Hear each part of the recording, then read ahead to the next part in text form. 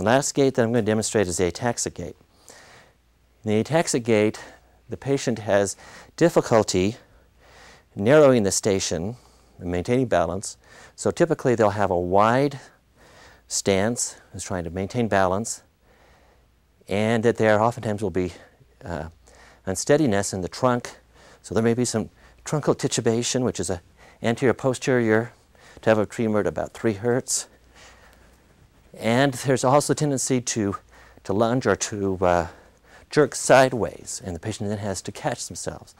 Of course, one of the ways to bring out this particular type of problem is to narrow the station, asking the patient to walk tandem. So if I then am ataxic, and I then try to walk tandem, then I'm going to have difficulty walking